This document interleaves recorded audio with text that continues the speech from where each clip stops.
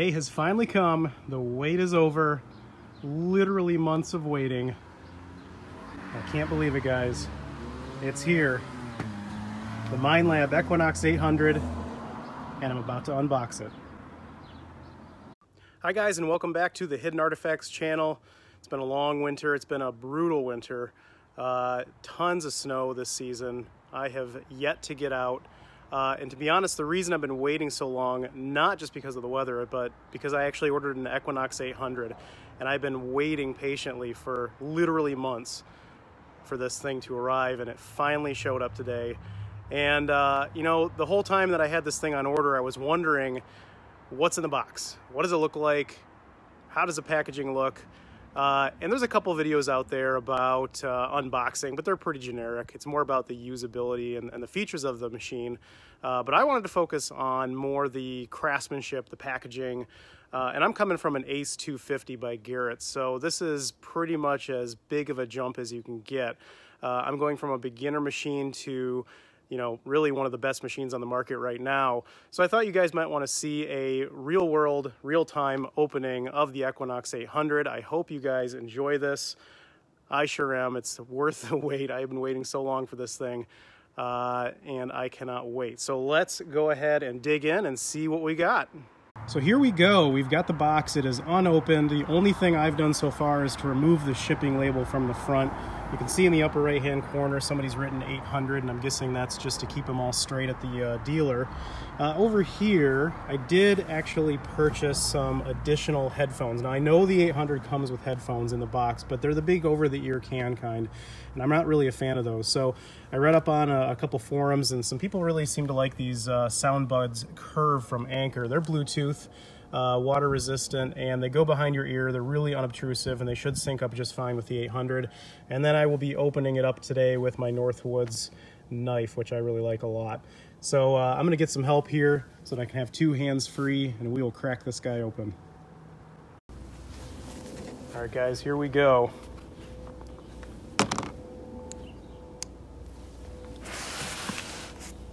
Let's take a look.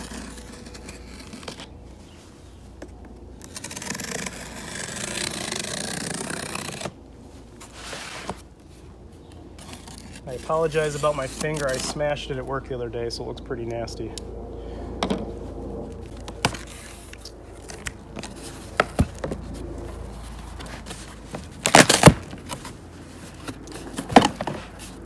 And there it is. In great condition. Not banged up at all. I don't see how that could have helped. A tiny bit of bubble wrap. All right, we'll get the box out of the way. And there it is. It's pretty heavy, actually. I'm surprised. I'm actually really surprised by how heavy it is. There's no tape on the box as far as I can see, so you can get right in. It does have one of these battery warning stickers on there. I'm pretty familiar with those from my work. You have to put those on there if it's got a lithium battery. And what do we got here? On the side, we've got accessories. Some accessories that actually aren't out yet. The smart coil, the small coil, the large coil, the waterproof headphones, the USB charger, car charger, and headphone adapter. I know it comes with most things that you need in the box already. Alrighty, let's flip it over here. Got a full breakdown of what it can do. Pretty awesome. I'm excited to open this up. Let's take a look.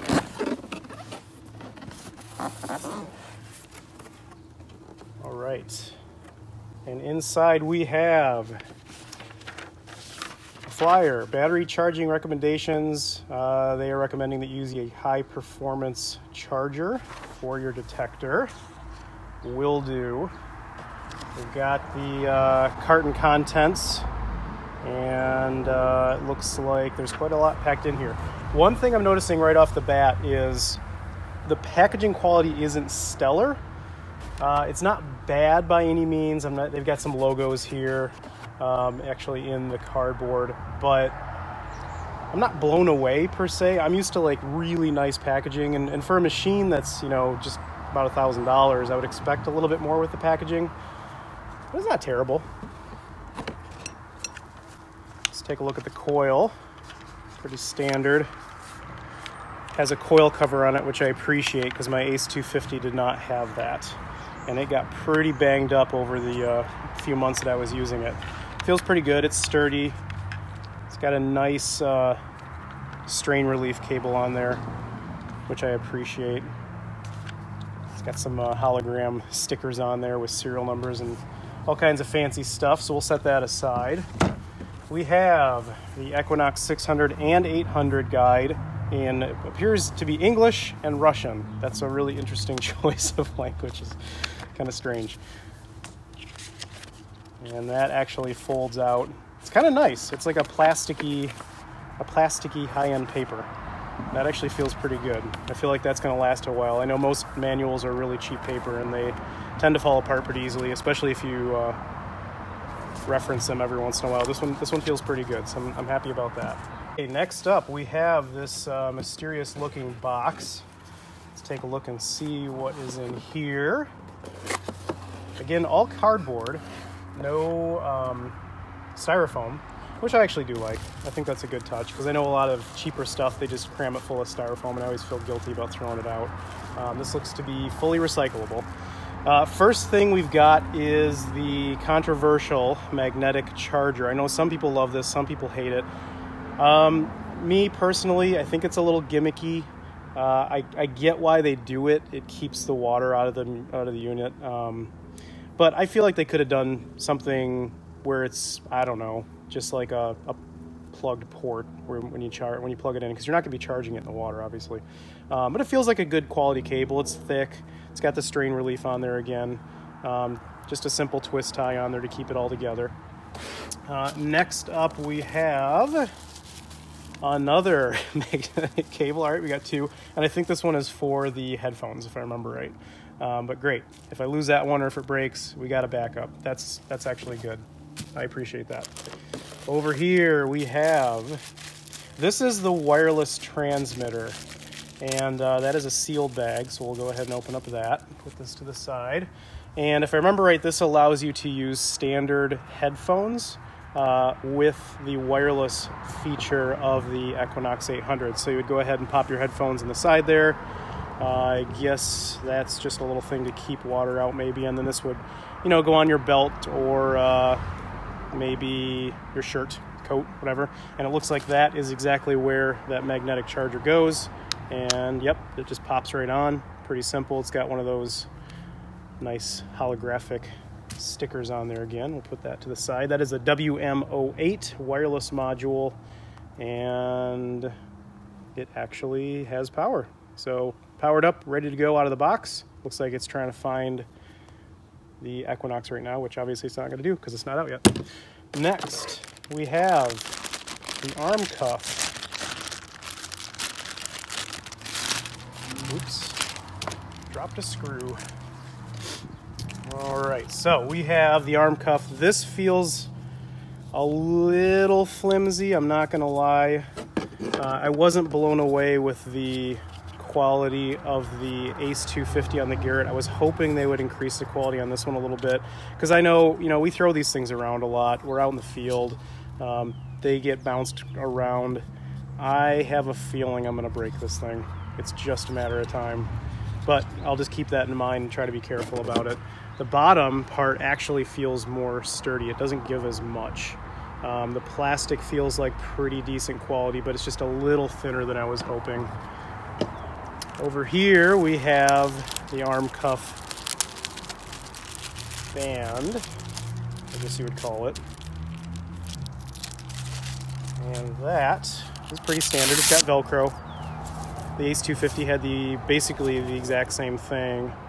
I actually use my pinpointer on this, so I can actually attach it to this, and it makes it really easy because it just rests right on your arm. You've probably seen that on my videos a couple times. And we got a little screw here. Cool, great. Last in the box, we have some covers for the screen. We've got a screen protector, and that is in English. We have a little microfiber cloth, presumably to get the dust off of the screen before you apply the screen protector. We've got one in German, Spanish, Mongolian for our Mongolian friends, Russian, Italian, Chinese, Dutch, Arabic, Korean, Czech, French, Portuguese, and Japanese. They literally have the world covered. That is pretty impressive. There's quite a few of those. I don't know that that was 100% necessary. I feel like these are going to be all thrown out by everybody across the world except for the one they need. I would have rather them put maybe 3 English in the box, knowing that the majority of the world is going to possibly use the English, and then do the rest. But I guess that's up to them. Last box. There we go. And this one has some tape on it. So let's go ahead and open up that. If you guys were curious, this is a knife from a company called Northwoods. Really, really big fan of their knives. I love this knife. I've had it for several years. I'll put a link in the video description to their company, just so you guys can check them out yourselves. I'm a big fan. And in here, I believe we're going to have the headphones. And we've got a pretty rugged case. No logos. Just black. A metal zipper, which I appreciate. Feels like a pretty good zipper. It's going to be pretty sturdy. It looks like they've got some good attention to detail here. I don't believe the zipper can actually come off because it's got a stopper there, which is good. Let's pull this around. And yep, there we go. Okay, so we have the desiccant stuff. We have the manual, thin paper manual. Now, like I said, I'm probably not going to use these headphones. I'll try them out. I'll see if I like them, but probably going to be using those sound buds more than anything. Bags on each ear cup. The material on the top is pretty squishy. It's like a memory foam material. That feels pretty good. That's pretty high quality. The sides feel plastic. I don't think that that's metal. It's got 3 or 4 set screws there, so they should be pretty durable. Got a metal band for expansion. They do swivel and turn pretty well. The cups themselves aren't memory foam. That just feels like regular standard foam. They are not removable. I have a pair of headphones that you can actually pull these off and clean them if you need to. These don't appear to do that. They do pivot. On the bottom, we've got the USB charging port. There's where your cord's going to go ahead and plug in. We've got volume up, volume down, power, and the, I'm guessing that's the microphone. Let's go ahead and turn them on and see if they actually come powered up out of the box. Yep, I heard a noise in them, so it looks like they do come out of the box with power, but the interesting thing is I don't see any lights on the side. Strange. I'll go ahead and mess with those a little bit later. But it's got the Minelab logo on the side, which I do like. That's kind of cool. Keeps them kind of separate from other headphones you might have. And they fit really nice in the box. Over here, we've got the cable, a couple cables actually. Got a standard aux cable, gold-plated. It's got a little rubber band thing to keep them together. That's kind of nice. The cable itself, nothing too special. No real strain relief there. I have a feeling this cable might actually fall apart pretty quick. But the good news is that it is not connected permanently to the headphones. You could actually replace this if you needed to with another aux cable, but they're Bluetooth, so chances are you won't be using that anyways. And then we also have the charging cable, pretty basic USB, again, with the rubber band to keep it all together. And that is the headphones. This looks like it comes out, which I really like a lot. That's actually kind of cool. It's not stuck to the case, so you can actually position that anywhere you want. Pretty nice. Not bad. I mean, there's obviously some differences in performance between the 600 and the 800, the biggest being the multi-frequency range and some user profile settings, but these are some pretty good headphones. I would say, you know, if I were in the market for some headphones and I wanted to buy something like this and I was looking at this type of quality, I'd probably pay, I don't know, 60, 80 bucks for something like this. So it's not too bad. It's pretty good. Last thing we have is the actual head unit itself. I'm going to try to pull this guy out here without causing too much trouble. There we are. There it is. It's a little dusty from the package. Material wise, we've got what appears to be steel. Got your plastic lock on the back. The handle itself, it feels, well, it's plastic, but it's kind of a rubberized plastic, which actually feels pretty good in the hand. It's not squishy at all. No give whatsoever. The bottom is a really hard plastic. It's got a kind of a really light rubbery coating to it. It's good for grip, for sure. The head unit itself, it looks like it has a little piece of plastic. There we go. Over the logo, Equinox 800. Around the sides, we've got another one of those holographic stickers. We've got a little port for your headphones. There is your magnetic charging connector. Got the speaker on the back if you wanted to use it without headphones. Lots of dust. And you've got your selector buttons on the side here. Now those are rubbery. You can actually feel them click. That feels pretty nice. Those feel sturdy, which I like. And there's two more on the other side as well. Let's go ahead and fire it up, if I even know how, because I don't. Maybe if I just push, there it is, power. Let's go ahead and push that. Let's see what happens. And there we go. It's got power out of the box. It is charged up and ready to go. I believe that means that there's a connection error to the coil. Coil's not detected, which is not surprising. But if you did see for a second there, the battery appeared to be 2/3 full. So if you really wanted to, I personally recommend charging it before you go out and detect. But if you really wanted to in a pinch, you probably could use this right out of the box, at least the one that I was sent. Nice. Let's take a look at what is down here. And it looks like what we're going to have left is the two extension poles. And man, they are in there good. They're not going anywhere. Let's see if I can get these out. Don't want to bend it. I don't want to break my box either. Here we go. Pole number one. Now this is interesting. This pole appears, yeah, that is plastic. That is not metal, unlike the other poles. And that's your extension.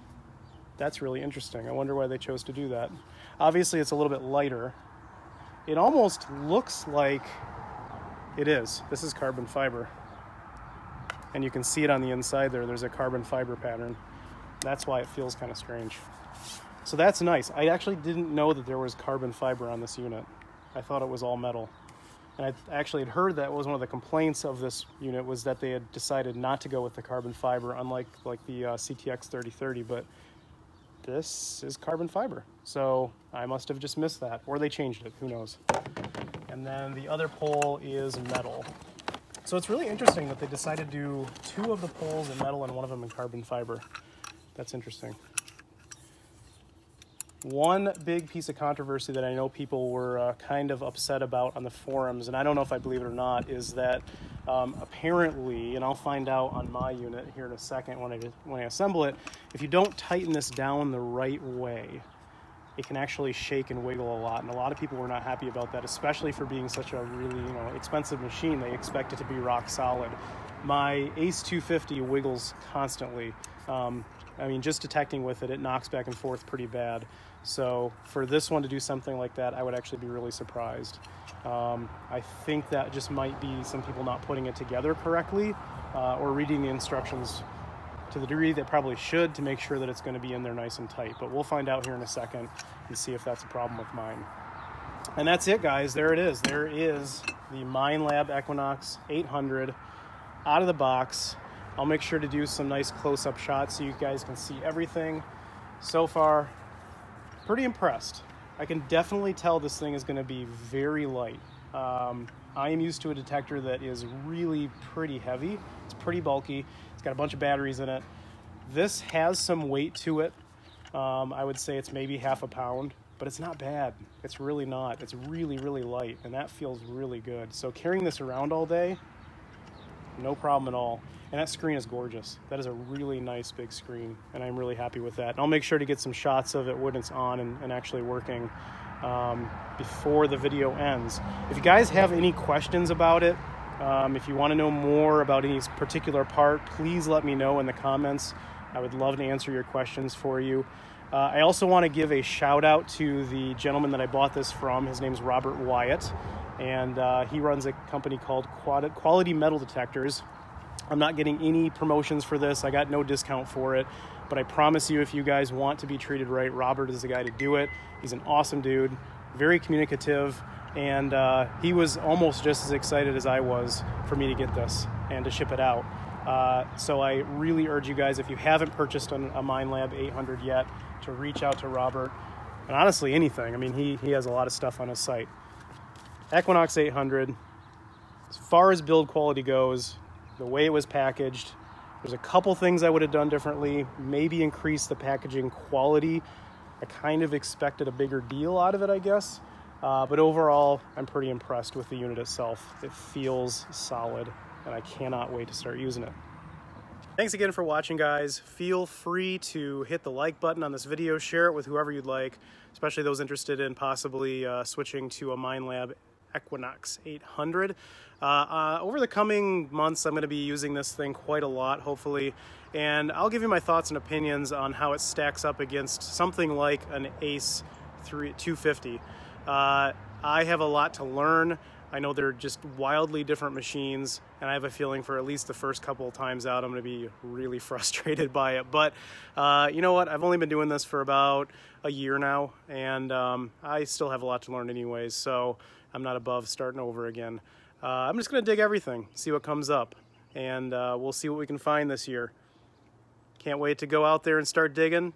Thanks again, guys. See you next time.